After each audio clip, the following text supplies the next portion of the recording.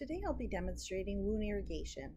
Before we get started, we want to make sure that we've read our doctor's orders, reviewed the policy procedure manual, did good hand hygiene, identified our client, and for this procedure we're going to use sterile technique.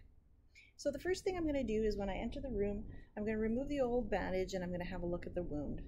I'm going to identify the location, the length, width, and depth of the wound, what type of tissue is present at the base of the wound. I'm going to look at the peri-wound skin area and do an assessment of that as well. I'm going to assess the patient for their pain, and I'm also going to assess for any signs and symptoms of infection, including odor. Once that's complete, I'm going to set up my sterile tray, which I've already done, and then I just have a few extra items that I need to add. So I need to make sure I have something to dry the wound with after. I have my solution that I'm going to use for irrigation, which today I'm using normal saline, and then I'm going to add a syringe, so a 30cc syringe.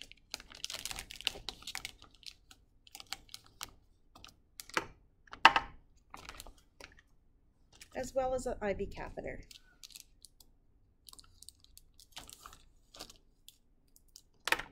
And then whatever type of dressing that I'll be using to dress the wound when it's done.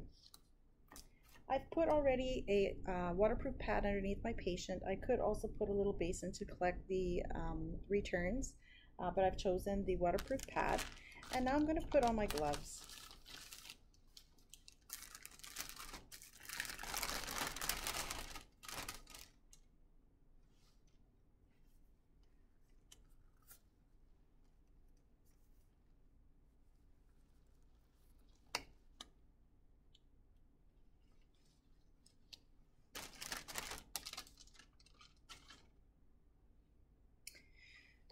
So I'm going to take my IV catheter, I'm going to take off the lid, and inside you'll see the catheter and then this piece here. So you're going to grab it by the green portion here and you're going to depress this white button, and the needle is actually going to retract into this little compartment.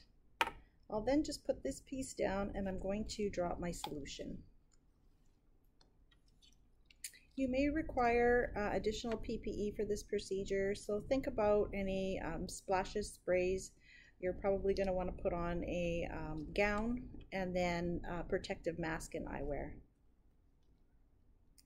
We're going to attach that to our syringe, and then we're going to go ahead and irrigate. We're going to be approximately 4 inches from the wound, and we're just going to gently depress the plunger of our syringe and let the irrigation fluid run down. You want to position your client so that the solution isn't going to pool inside the wound, nor do you want to be dragging solution from non-viable tissue across over viable tissue. You're going to continue until the solution runs clear. So basically the solution is no longer colored with blood or tissue. The solution is clear. So then once that's complete, you don't need that anymore. You're going to go ahead and dry the wound. So for the base of the wound, we're just going to absorb any extra fluid that's accumulated, and then we're going to dry around the wound. So you never want to leave the wound wet around because the tissues can macerate. And so we can end up with further damage to that wound area.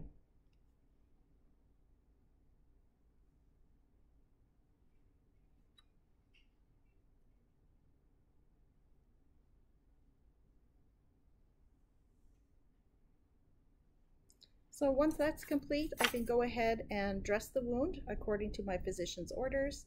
And then once that's done, I'm going to go ahead and document everything in my interdisciplinary progress notes, treatment record, or wound care record.